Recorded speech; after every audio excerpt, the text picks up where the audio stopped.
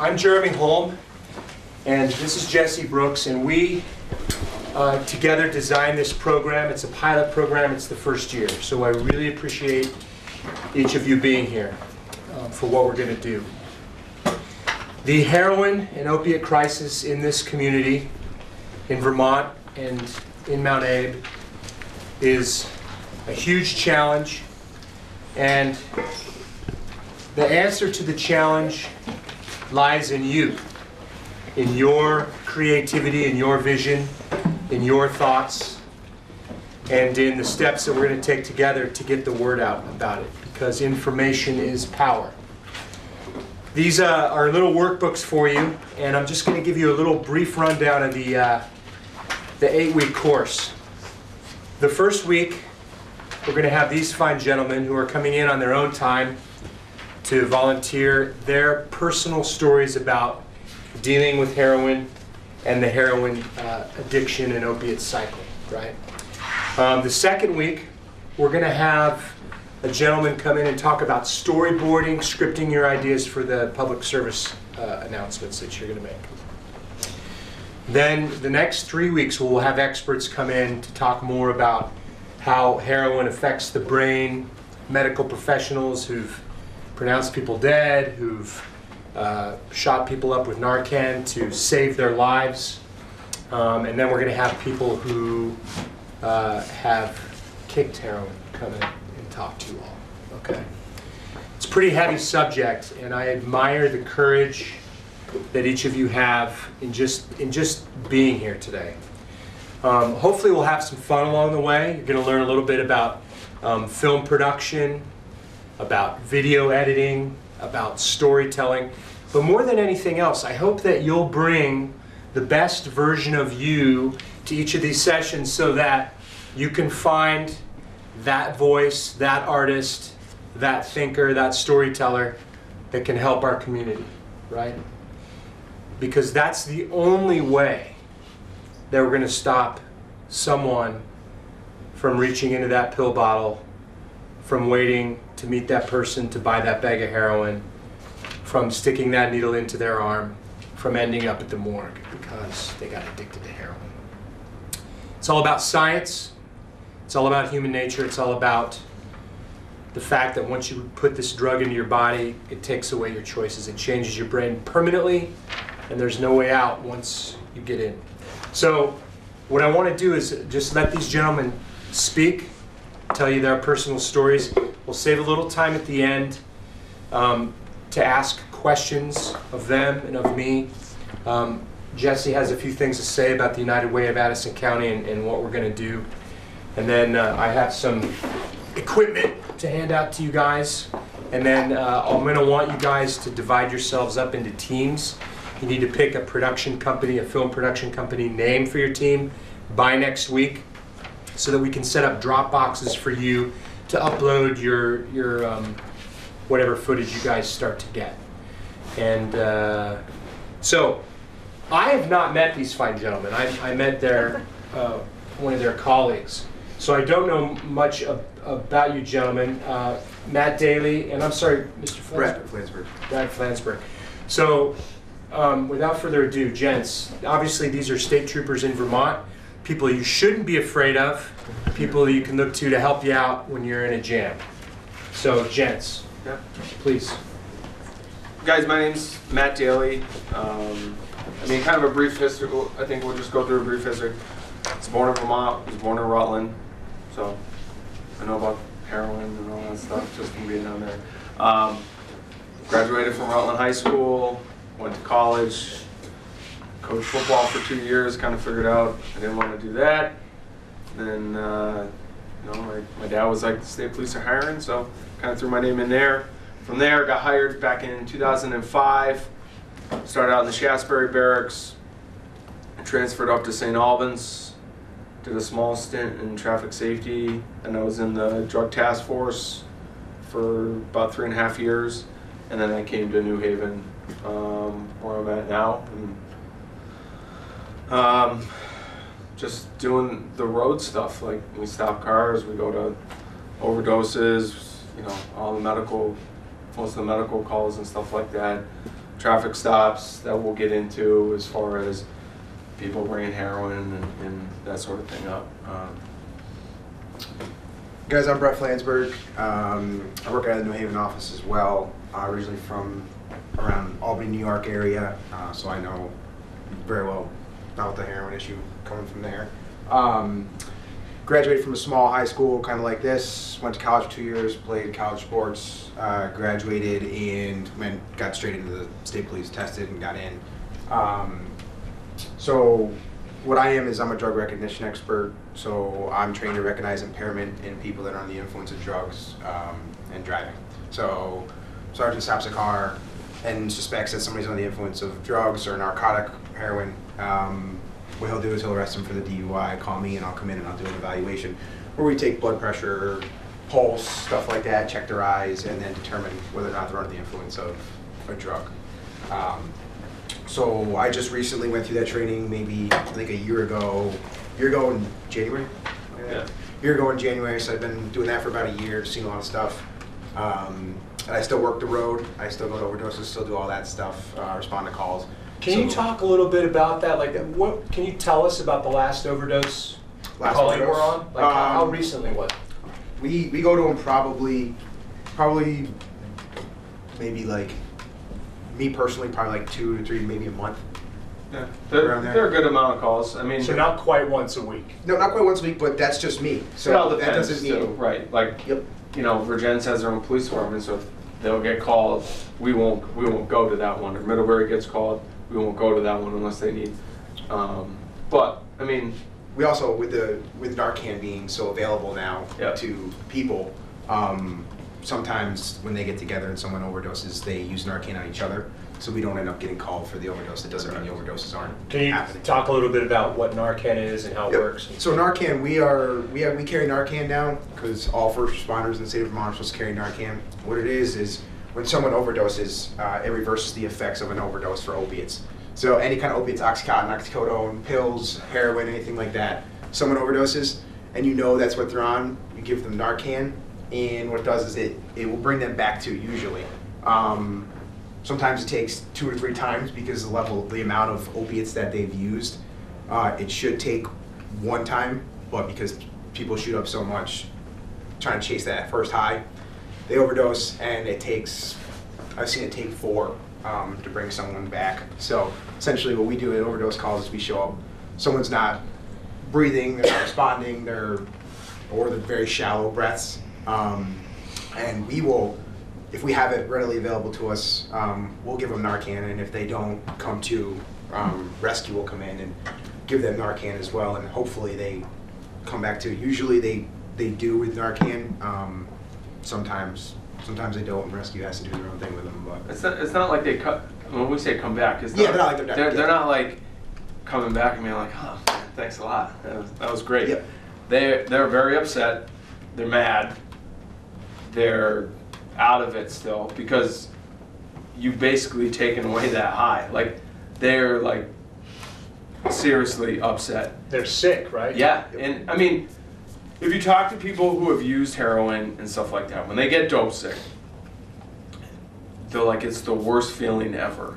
You know, and a lot of it started back in, when I was on the road in St. Albans. I arrested this person for Oxycontin, oxycodone. Those were the big kind of opiates back then, and no one was using heroin. So we're riding back to the barracks, and I'm like, well, okay, you have an Oxy 80 that you can buy for $100, and you have a bag of heroin that you can buy for $30. I'm like, doesn't make any sense. Why would you spend $100 on this pill when you can buy a bag of heroin? If you're going to do this, they're essentially the same thing, right? They're all opiates. And they're like, well, I know that an Oxy 80, it's prescribed, it's, you know, from a pharmaceutical company. They know what they're going to get. Bag of heroin, you have no idea what you're getting. It's, you know, it's a little powder in, I mean, obviously, hopefully you guys haven't seen a bag of heroin, but a bag of heroin that is barely anything there. And you have no way of knowing what's in it and things of that nature. And that's kind of why it's, right now it's so dangerous. Like, we've had to redo the way we handle drugs, because typically what you would do is you'd come in, you'd open up the bag, you'd be wearing gloves, and you take a small amount in, you put it in a test kit, and you shake it up, turns a color, and you know it's heroin. Presumptive test. So you send it to the lab after that. But now, with the introduction of fentanyl, a little bit of fentanyl gets in the air, stuff like that, and like we could overdose. So we don't even, guys on the road, if they get bags of heroin, they put them in the bag and they ship them to the lab. So it's gone from the pills. Pills went away, they regulated it. They used to be able to crush up the pills, and they used to be able to snort them. They reformulated the pills. They couldn't crush it. Well, they could still crush them, but they would be inactive. So that's where we've kind of gone into this heroin. So it's essentially the same thing. People were doing this way back, I say way back when, 10 years ago. But it was pills. Now it's shifted into heroin, and heroin's coming in. And now it's kind of a progression. Like, it was just heroin at that point, and now it's heroin and fentanyl. And pretty soon it's going to be going into something else. So it's, I kind of got off track with doing the Narcan and stuff. But it's you are not in a good spot. We had one more story. There was a kid we arrested for, he was bringing up, I don't know, 400 or 500 Oxy 80s. Every time he went down to New York City, he had a connection down there. He'd bring them up. So we arrested him. This kid he was at like 10 pills a day. So he had to do 10 pills a day just to function. So that's almost $1,000 a day. $1,000. He wasn't even the worst. There was a guy who was doing like 20, 24 pills a day. But it's not like they were after the high at that point. It was just to be able to wake up. He'd have to crush a pill and snort it just to kind of get up and just to function like you guys are now. Like, that's the kind of thing. And so we arrested him. He was in the cell. He didn't have any pills. Like, literally defecated all over the place, peed his pants, started to throw up. Like, and you talk to these people about what they're going through, and it's the worst pain they've ever felt in their life. They're like, my hair hurts. They're just awake. Like, they will literally crawl up in a ball in a corner, and they don't care if they go to the bathroom in their pants. They're just hurting that bad. So that's the kind of downfall that you see, and that's why you have all these other crimes that are being committed, is because eventually that money's going to run out, or eventually they're going to stop going to their job. Eventually they're going to have to do something else to supplement that income so they can go and purchase their heroin or pills or whatever it is. So that's why it's just kind of this broad-reaching thing where it's not just, oh, these are drug dealers and these are drug addicts. It's affecting everybody, because your guys' houses, no one's home during the day. Hey, knock on the door, no one's there. We break into your house, try to find something that we can go to the local pawn shop and take out. So that's, kind of a broad spectrum of how this whole thing affects everybody. But it's an awful way to go through life. It really is. And I mean, if that's what you guys are doing with these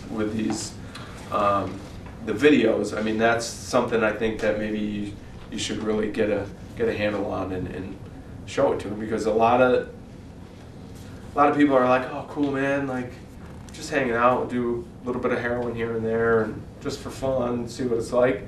And the problem is, it's not, alcohol and weed are the same kind of thing, right? Like, you can get addicted to it and stuff like that, but heroin, the first time you do heroin is probably not the last time you do heroin. 1 in 3. Yeah, You almost can't not do it. It's kind of like meth, right?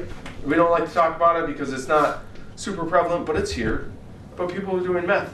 Like, you do it once and you're pretty much done. 1 in 3 people are addicted to heroin the first time they try it, are completely addicted and can't stop. 1 in 3. It doesn't mean those other 2 people aren't addicted because they're going to do it again because they feel like they're not addicted, and they're going to do it again, and then they're going to be hooked. But 1 in 3 are instantly addicted as soon as they try heroin. So as soon as not by choice, it's scientific, right? It's scientific. Yep, it is. You are addicted. Your body craves that dopamine level that that the heroin produces a euphoric feeling because your body's receptors release this dopamine, and your body already releases dopamine on its own.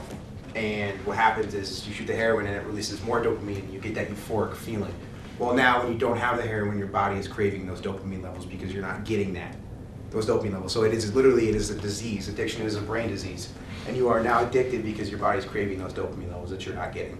So that's why people go through withdrawals. People, literally, they'll cramp up, they'll crawl up in a circle, or crawl up in a ball in the fetal position in our cells, and they'll cry, and they have cramps, and like he said, they'll say their hair hurts, and certain things, and they're sweating, and they're pale. I mean, like, white. It's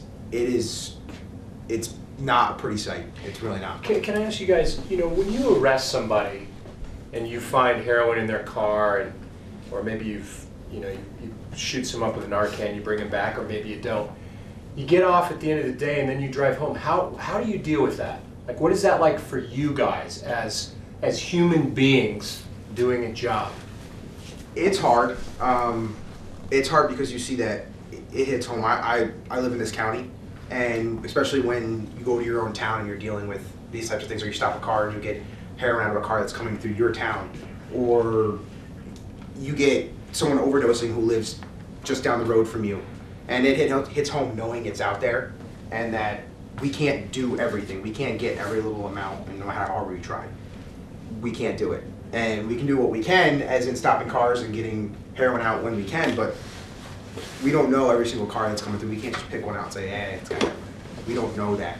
So we know it's coming through our towns, and it's hard to deal with that when you go home knowing that your neighbor just overdosed, or someone else did that has kids. And a quick story, we had somebody overdose that had a 10-year-old kid. 10-year-old kid got in the car and drove down the road because he didn't have cell service at the house to call in that his father was overdosing.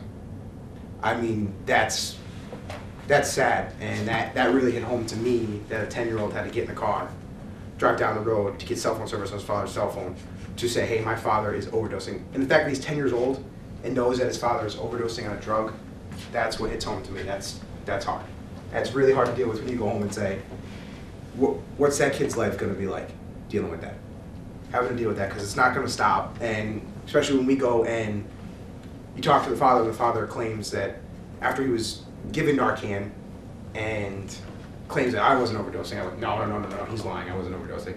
And then proceeds to yell at the kid for driving down the road. Kid saved dad's life. Kid saved dad's life. And he's yelling at him because essentially he's upset that he's not high. He's upset that he doesn't have that high that he was chasing, because he feels like he was overdosing, but he feels like that's as high as he's going to get. So when he got Narcan, he felt like that ruined his high, and he was literally upset with his child, his 10-year-old child, because he claimed he ruined his high. And that's what, literally 5 miles down the road? Yeah. Like, it's not like it's a call like somewhere else. Like, it was down 5. And that's where it's hard, because none of you presumably have children, but when I was in the drug unit, we had an informant. We were going to buy drugs with this informant. So we set up, we're doing surveillance. Drug dealer comes, she's got her 2 kids in the back of the car. Our informant gets in the car. She's like, listen, I need your money, I gotta go get it. Her kids are in the car. She doesn't know this guy, like she met this guy maybe once or twice, right? She literally was like, all right, listen. She turns to her kids, stop yelling, he's gonna watch it for 5 minutes. She gets out of the car, gets in another vehicle, drives down the road. But she literally left her kids with this complete stranger. She had no idea. Obviously we were there, we weren't gonna let anything bad happen to the kids, but it's just insane. Like, you would never in a million years, put it in perspective for you guys, it's like, you have brothers and sisters, or if they're younger brothers and sisters, you would never leave them with a stranger. You know what I mean? It boggles your mind, but they're so focused on getting high and getting the heroin that they don't think straight. If you told them probably 10 years prior that you were going to get in a car and leave your kids with some complete stranger to go get high, they would be like, no way. But they're doing it. Do you find the majority of the drug dealers that you arrest are addicts? Yeah.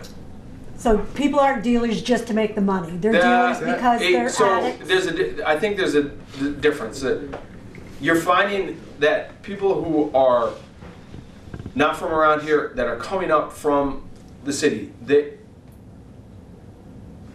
not addicted. They don't do it. They refuse to do it because they've seen what it does to them. So what they'll do is they'll have, for lack of a better term, a junkie. Like they bring them down to the city with them, and they'll be like, "Hey, listen, try this heroin." And they're like, "Yeah, free heroin, no problem." So they try it. They're like, tell the drug dealer, like, "Yeah, it's good dope." So they'll pick up a bunch. They'll come back up here, and then they'll sell it. So they're not stupid. Just to have them test the batch for them. Yes, so they don't have to do it because they know that they're going to get addicted, and they don't want to be.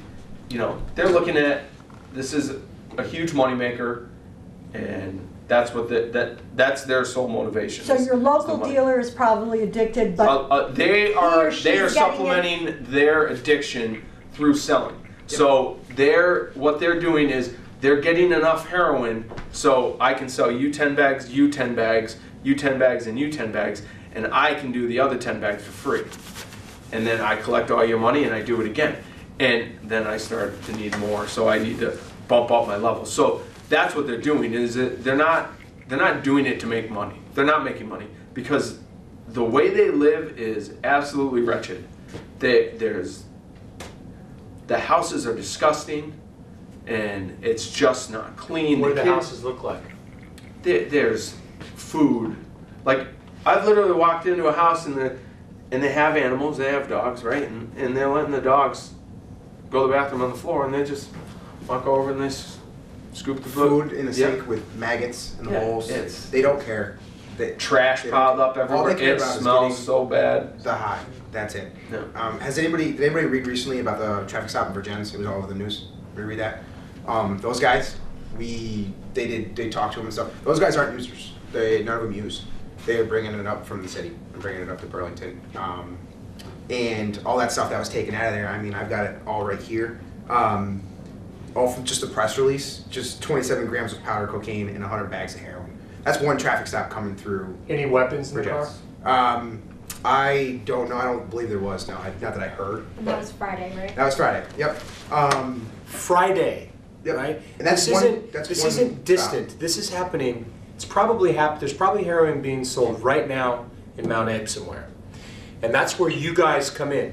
You guys, we got to talk about it. We got to talk about it with our peers. We got to talk about it with our aunts, our uncles, our parents, because if we talk about it, people are going to know not to reach for that oxycodone that they were prescribed. Throw it away when you're done. Tell your dentist, guess what? You know what? I'll take an Advil. I'll be okay. It'll throb a little bit, but I'm a tough guy. I'll get through it, right?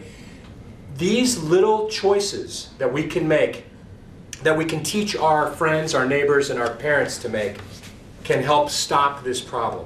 And that's what this whole program is about. Talking about it, getting the word out there. These guys are volunteering today. They're not getting paid right now. They're doing it because they know you can help.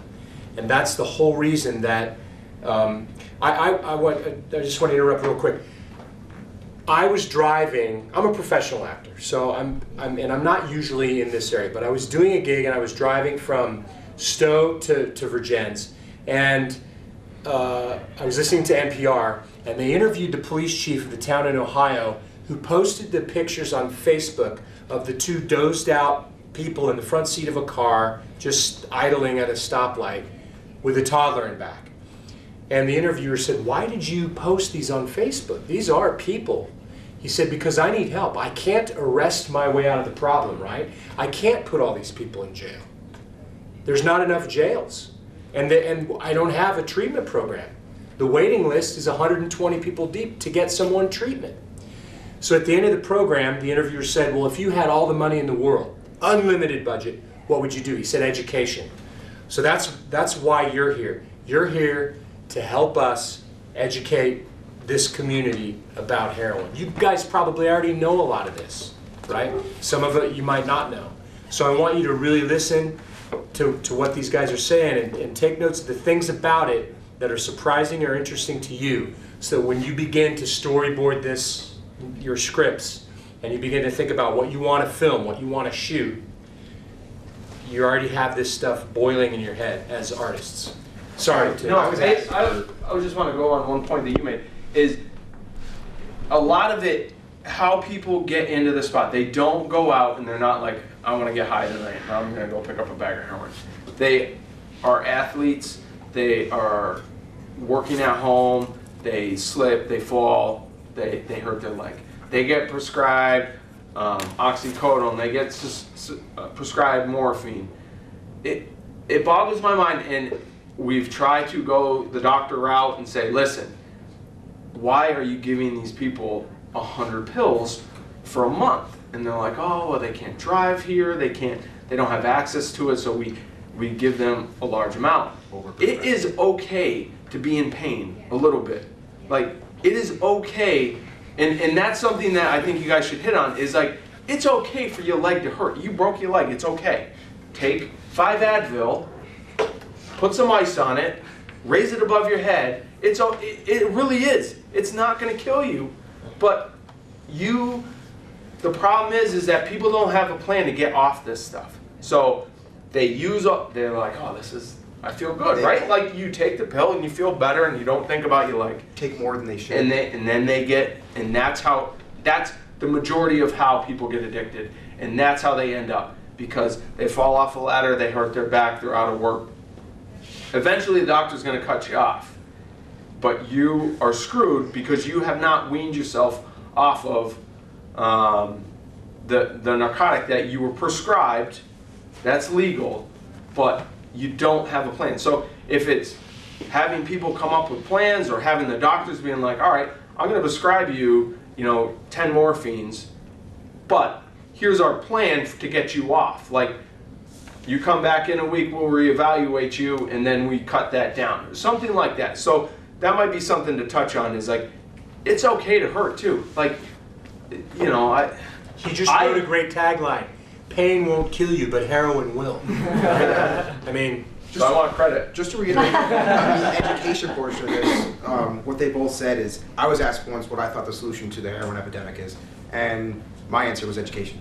You guys.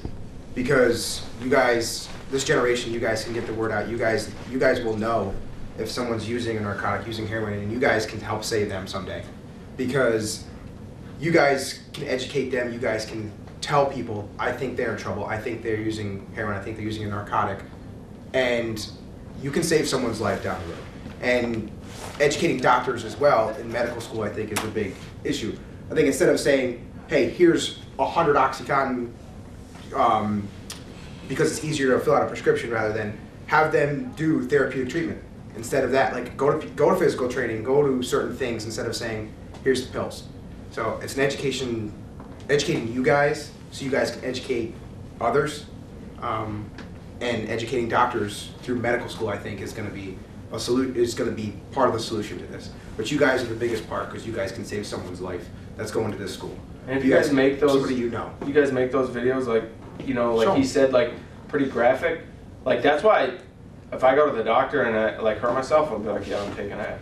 Just give me an ibuprofen, because I'm not doing right. Like, I could be susceptible to that thing. Like, I've had addicts in my family before. Like, it's in the back of my mind. I've done so many of these things that it's like, I'm not even coming close. I got kids at home. I'm not going to do that. I went to I literally take a bunch of ibuprofen. My stomach will probably hurt, right? Because I take, because my leg is throbbing. But hey, you limp around for a few days. It gets a little better. You take less ibuprofen, and before you know it, you're back on your feet. You know what I mean? I went to the dentist the other day, and I'm still young. I have to get my wisdom teeth taken out, right? So they said, before they even knew who I was, what I did, anything, the dentist said, oh, so we're going to have your wisdom teeth taken out.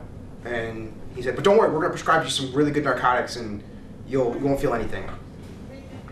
Do you know if I'm a user, if I was addicted once to narcotics or anything like that? He had no idea.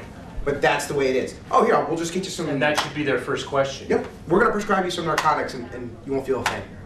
I don't even want that. I told him no. In the chair, I said, I said, you can take my teeth out all you want, I don't care how much pain I'm in, but I'm not taking narcotics. I said, I don't even want the prescription. I said, don't even give it to me. Well, I'll give it to you just in case you need them. I said, I don't want it.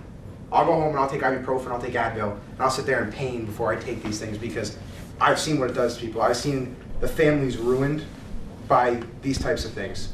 I will not take a narcotic. I think that yes, it's useful in the medical world, all that stuff, but I personally will not take it because I've seen what it does to families. I've seen it tear apart families. And don't get us wrong, guys. If you're in the hospital and the doctor's like, yes, you need to take this, we're not bashing narcotics altogether. Like if the doctor's like, you just cut off your leg, you probably need a morphine or something like that. So yes. Don't get us wrong, is that we're like, no, you can never take these things. But like, when you go home, you better have a plan to, or your family member better have a plan to get off of it. Jesse. Yeah. So I just want to piggyback on what they're saying to sort of give you guys a broad overview. A lot of what these gentlemen do and a lot of what's asked and now sort of quote unquote required of medical and law is above and beyond what their actual job descriptions are. They're dealing with mental health issues, not just criminal issues. And that really is above and beyond what their duties are. Same with medical. This addiction has kind of bled its way into medical as well, and that's sort of what they're talking about. That medical now, because this happened so fast and it spiraled so fast, that they're now realizing, oh hey, I actually should say, do we even want this? Coming out of I have 2 kids, and coming out of my delivery, going home, because of some complications, they offered me pain medication. Well, I'm going to be nursing a child. I don't want to give my child pain medication. So, but they didn't ask me. It wasn't a conversation. They just handed me a prescription. So that's some of the things that they're talking about in the medical field of, hey, just take 2 minutes to have a conversation and just ask them, do they want it? The other piece of it is, because there are so many different medicines out there, an antibiotic versus a painkiller, people are getting their wires crossed. So an antibiotic, they're encouraging you, and there's all this information out there to take the entire thing. Don't stop because you feel better.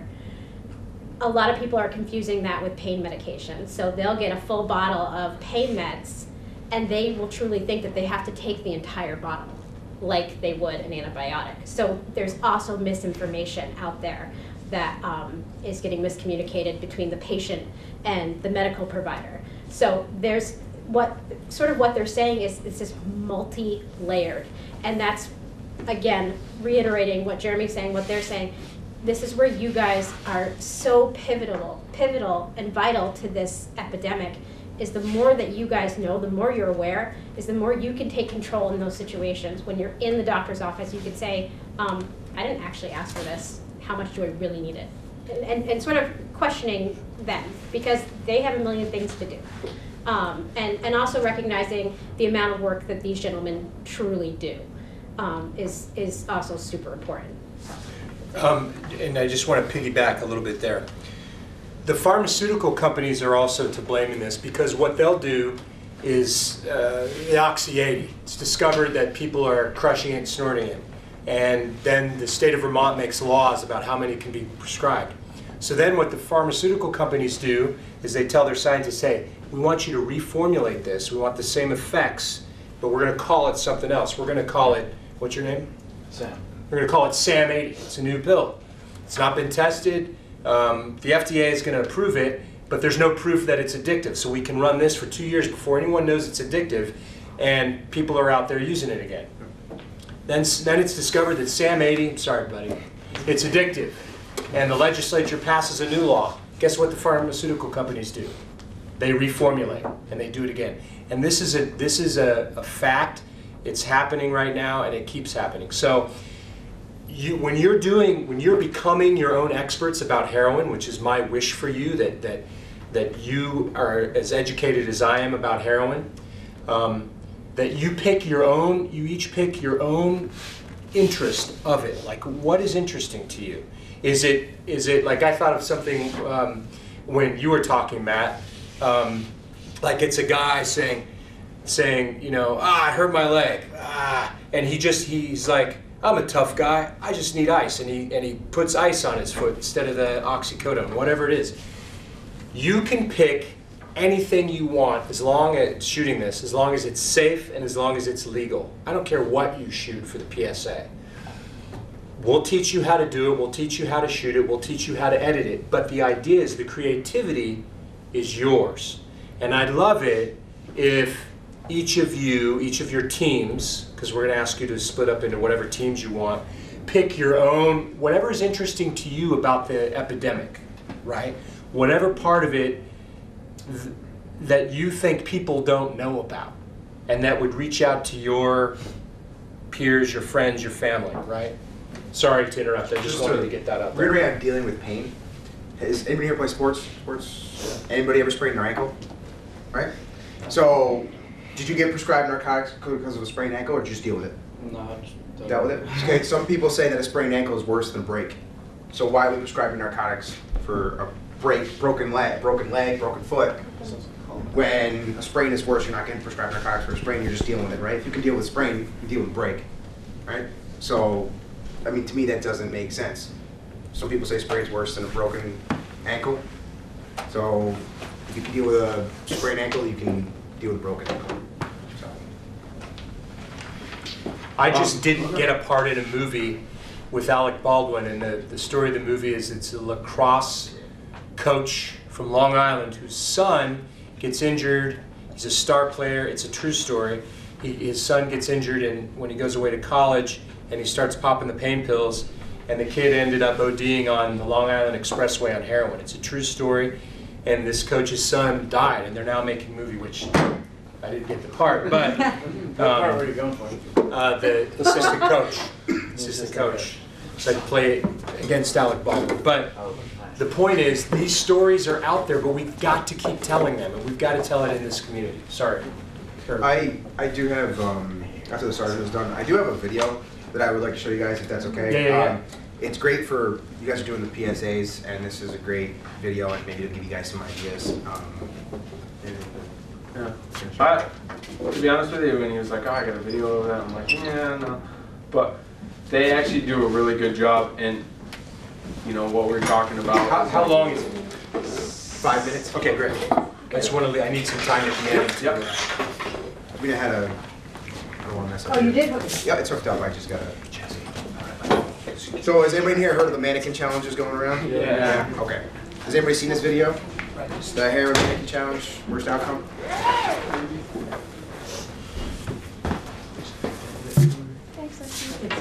Yep.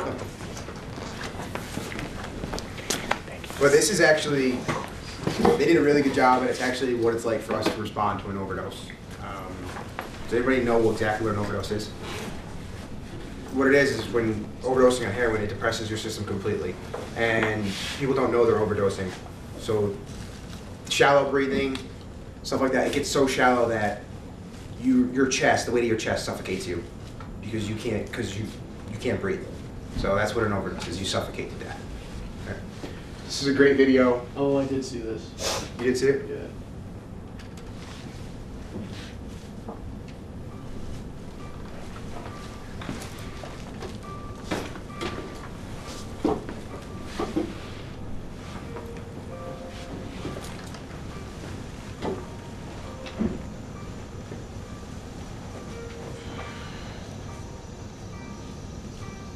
Now this is based on true events, but these are actors. So.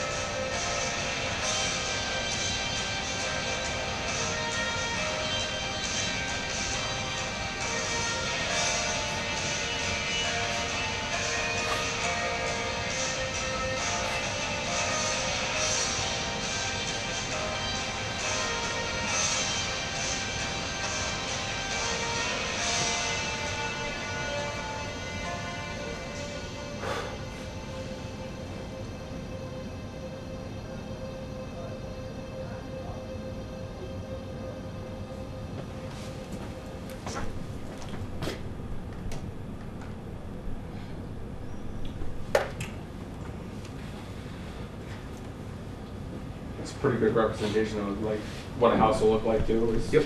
You know, it doesn't have to be a trailer, obviously, but it's definitely. Was that based on an actual? Yep. So that video goes on to have the family actually talk in a graveyard over their brother's grave, and they're talking about the heroin epidemic and how people need to be educated, and that's how we're going to stop it, education.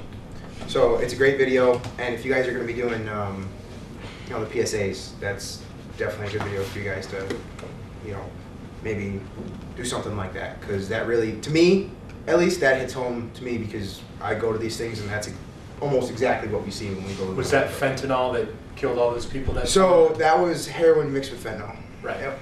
So just to kind of go off the fentanyl thing, like we were talking about before, heroin, people cut it with fentanyl, and that is like 100 times more potent than heroin. So you can touch it and it absorbs into your skin. That's why we can't test heroin anymore. And just a quick story. We have a guy that overdoses quite frequently, and when we deal with him, last time we dealt with him, I gave him Narcan twice, and Rescue gave him Narcan twice, and he wasn't coming back from his high. We couldn't figure out what was wrong. Well, it turns out he's having an allergic reaction to fentanyl that was in the heroin. And I asked him after, I said, "Did you know you're allergic to fentanyl?" He said, "Absolutely." I said, "Well, you know they're cutting heroin with fentanyl." And he said, "Yeah." He said, "I don't care." He said, "Because I need to get high." So he doesn't care. He doesn't care that he's giving himself an allergic reaction and he's going to die of an allergic reaction. He just wants to get high. And that's how badly he's addicted, how badly he wants to get high. And that, to me, that hit me hard. That he doesn't care about it. He has kids, too. He doesn't care about leaving his kids. I'm sure he does, but he needs to get that high. And he doesn't care about having an allergic reaction. He takes a chance every single time. Guys, do you, as we're talking here, do any of you have any questions to ask our troopers here while we have them with us? Could be anything. You could even ask them how to get out of a traffic ticket.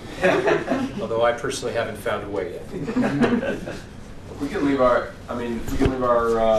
emails too. So like you guys are doing this, you That'd be great. Presumably have questions, not right now, but further down the road, and then you guys can bounce us an email and we'll. That, and if you guys are doing videos and you need law enforcement officers for your videos and stuff like that, I'm sure we can help arrange that. Brett does well on camera. I do, yeah. So. That is unbelievably generous. So we don't mind volunteering and helping you guys out, because again, you guys are going to be. You guys help us out. You guys are going to be part of the front line for this. So.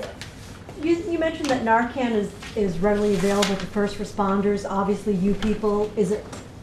Yeah. Is it available typically to now, you can go like a school nurse? You go to CVS. You go to CVS and buy it. Really? Get it at CVS. Yeah, it's cheaper than. So put it this way. And how's it administered? Yeah. Through the nose. Nasal. Nose spray. Yeah. So put it this way, in Vermont, the heroin epidemic is so bad that Narcan is cheaper than an EpiPen for someone who's having an allergic reaction, because that's how bad it is. So someone with allergic reaction pays, what, $500 for an EpiPen? That's what they need, because they need it to live. And someone... Because of that dirt bag on Wall Street. Yep, someone on Narcan, $60 before he came over. Narcan is like, I don't know, 23 bucks you buy it at the store. And you walk into a house and you're like, no one has Narcan lying around. Like you guys don't go home and they're like, hey mom, can you move your Narcan? Because I gotta put the, like it doesn't happen. It's insane. But you go into these houses and there's Narcan everywhere, and you're like, when's the last time you did heroin? I don't do heroin. Okay. Yeah, we found a stolen car out of the Bronx once in a garage, and walk right into the garage, and there's Narcan in a trash can, and I'm like, oh. So then I go up to the people and I go, how long have you been using for? I don't use. Yeah, you do. How long have you been using for? I don't use. Why do you say that? I'm like, because there's Narcan in your garbage can. No one just carries Narcan around. So how long have you been using?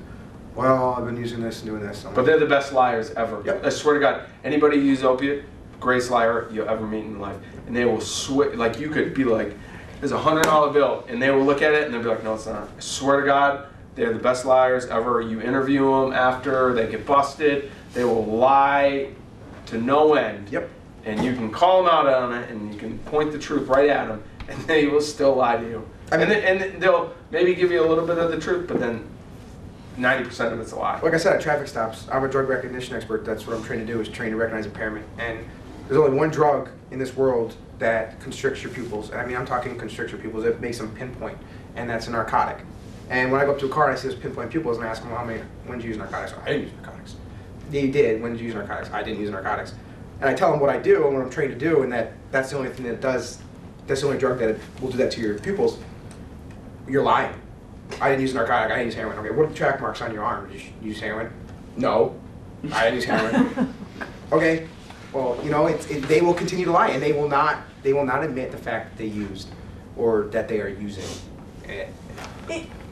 Is it because of stigmatism or scared of arrest? Why do you think that is? I think it's both, and I think some people just also don't want to admit it. They know they have an issue. Some people know they have an issue, and they try to deal with it in their own way, or they're trying to get help, and they can't. Like I said, like the Suboxone program. I know so many people that are trying to get on the Suboxone program, which is to help wean you off of an addiction, heroin addiction, and they can't get on it because it's such a long waiting list in this state. And we just had a drug rehab facility close. You know, we had one closed, so that's even more beds, and that's even more people that aren't going to be getting the treatment that they need. And there are people out there that want the help. There are people that don't want the help, that just don't care, that are just addicted and said, I don't care, I just want to keep using. But the people that need help now are having a hard time finding a place to go.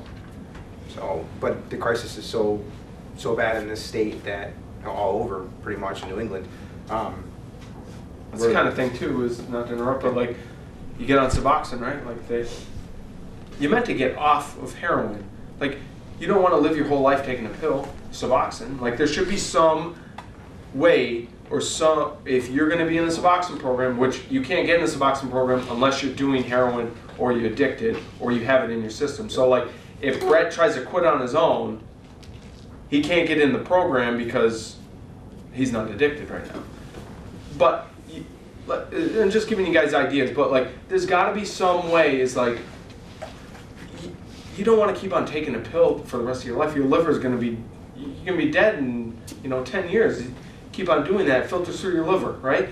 Like there's got to be some end where you're like, you want to get off heroin? Great, we have this tool to help you. But you want to get off that. You don't want to be taking anything.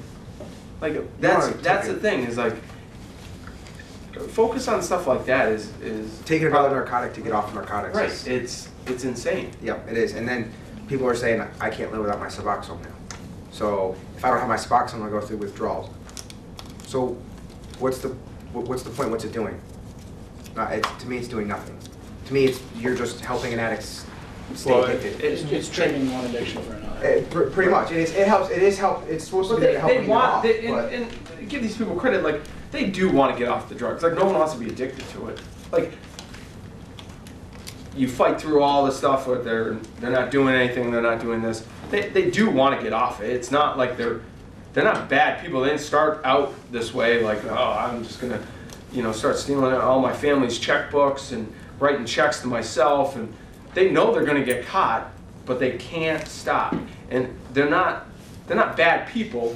They're making horrible choices, and they can't. There's no end in sight. So there's got to be some way where you got to filter these people to an end point. They can't continue this. You can't do heroin and then do Suboxone for the rest of your life. And they got to be filtered through somehow. So I just had somebody steal somebody's credit card and went around to all ATM machines and taking money out of accounts. And I went to the guy and I said, there's video cameras. Your face is right in the video camera. I don't care. I needed to get high, and I don't care. I don't care what the consequences are. So you don't care that you're getting arrested now, or you're getting taken away from your kids and you're going to jail. I don't care. I just want to get high.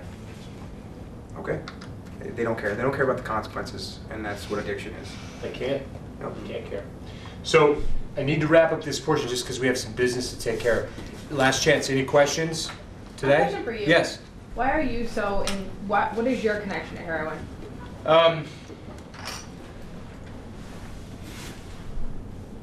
My wife and I were friends with Philip Seymour Hoffman. We used to vacation with he and his family, and he died of a heroin overdose. And we recently moved up here from New York, and I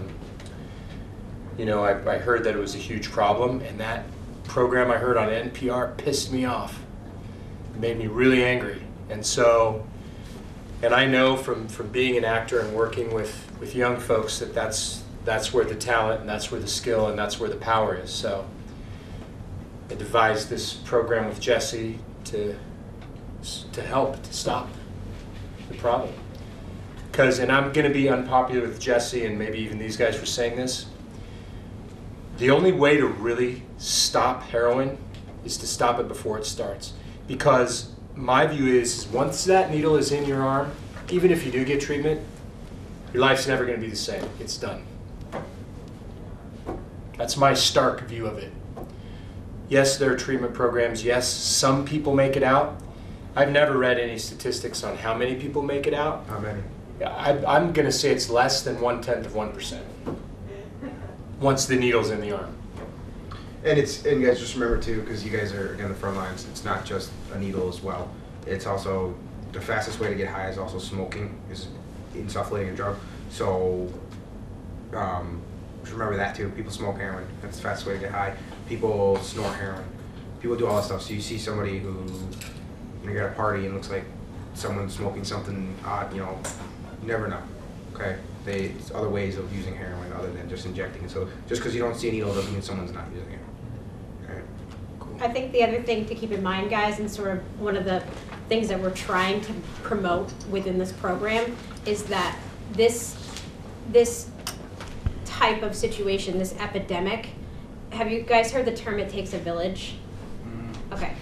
That's what this is really for. So even though Jeremy's not a trained drug expert, and even though I manage a prevention grant, and sadly the prevention grant does not include heroin, which is interesting to me. But that being said, not yet it doesn't, but maybe next year it will. we ruffled some feathers with this program, which in a good way. So the point is even though you might not think or know that you are connected, or that you don't necessarily have a family member, or whatever it may be, it's in your community, and for lack of a better word, that should piss you off. At the very, very core, that should make you mad. Because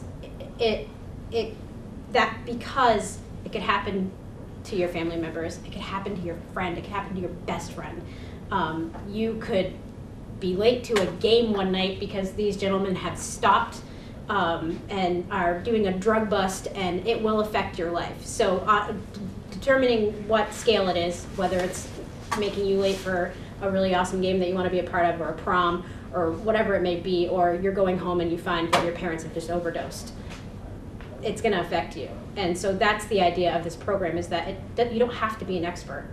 You just have to be aware of it. Right. And you just have to want to make it a better place. So that's one of the reasons Jeremy is here is he's also a dad, but he's also just a guy with a really big heart. So. Well, I want to thank you guys for your time today. Stay safe out there, and I appreciate your willingness to help us. Absolutely. Thank you. And I've got your emails. So Yeah. So guys, and don't be afraid to email us too. Yeah. This questionnaire is for after we're done. But I'd like just to huddle up everybody. If you could just gather up over here real quick. So I want to talk to you guys. So what we need to do by next week is I need you guys to figure out, what teams you want to be on and how you want to divide yourselves up. You could all be on one team. And we didn't announce this generally, but there is a cash prize for the winning team, and then there are cash prizes for the two other teams. That you're Rebecca. Yes. Oh, I'm so sorry. We were late. I'm so sorry. It just dawned on me. I'm so sorry. So there are to be two runner-up cash prizes. The winning one's getting on TV. Okay. I'm working my connections to make it regional and maybe even bigger than that, but we know it's going to be on local TV. How many? Then the other question: how many of you have iPhones? Okay? So good, so we have a good amount. Do you have Macintosh in the school? Do you have apples in the school? We have, at the Career Center, we have. At the Career, at the Hannaford Center? Right, okay. So, and they have, I've talked to them, they will welcome you anytime if you want to go over there and edit stuff. Okay? Just run that through me or Jesse, we can make that happen. And they have brand new, they have like 20 brand new machines. I can even talk to them, they have some machines upstairs they're not using, I can maybe see if I can get one of those over here for you. If you want to do just one team, great. Next week we're going to have drop boxes set up so you can upload your stuff onto Dropbox that way you don't lose anything. I'll also have a community folder of footage that I'm going to upload there, stuff that these folks are helping us out with. Anything you want to share, we can do. I also have this, which I'm just going to give to you now. If you're shooting something on your iPhone and you want to use one of these, it just makes things a little steadier. It's a very simple device, just clips on like that, all right?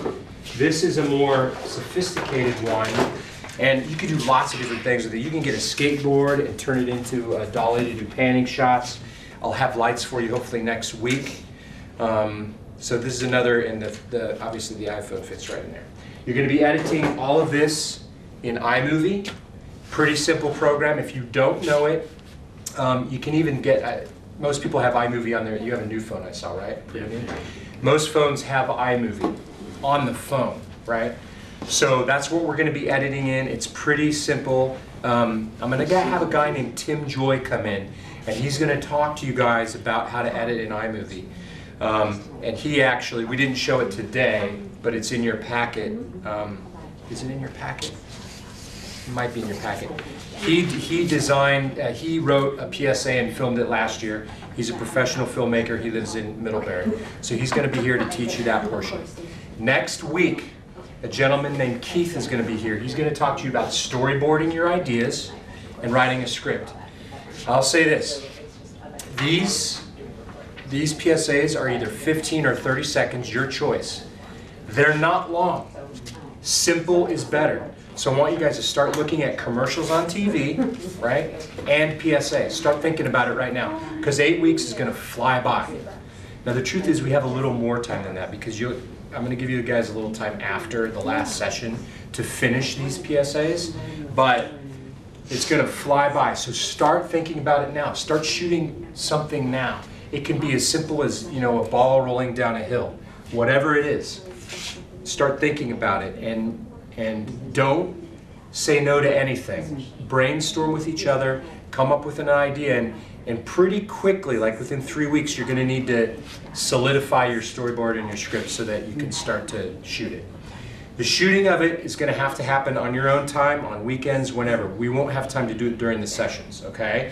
So, and Jesse and I will work with you to help to support that. And I want to introduce Rebecca, who I'm just meeting. We've talked on the phone.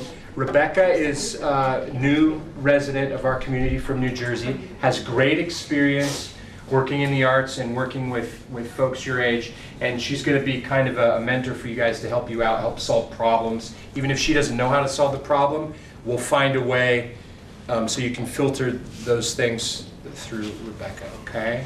Do you want to say anything about yourself? You know, I'm new to the area. I feel the same way Jeremy and Jesse and everybody does about this epidemic. And I am a director and ran a performing arts high school before I moved up here, and just want to use my background and skills in a meaningful way, and this is a very meaningful way. So, and what you guys are now, what you guys are is you're artists now, right? You're artists, and you're going to someday look back on this week and say, you know what, that was a cool week, because that's when I realized all these things are possible. Because more than, you know, the heroin education that we're doing, I want you guys to pick up some skills and some interests that maybe you can use in your life that have nothing to do with heroin. You know, think about commercials, how they're shot, how they tell a story. Think about editing, like what is that world like? Who works in that world? Is that world interesting to me? I just want to give you another experience to put in your tool bag of experiences to take with you as you pretty soon start thinking about college and vocational schools, whatever is next for you, right? So if you guys could do the questionnaires, and they're anonymous. They're just, as part of the United Way, we have to collect so we can track information. I'm the boring part of this program. And then if you have any questions at any time, you can get in touch with Jessie. Yeah. You'll have her email. The packets kind of explain the whole program. There's a notes section in here, and I'll be quiet and give you a few minutes.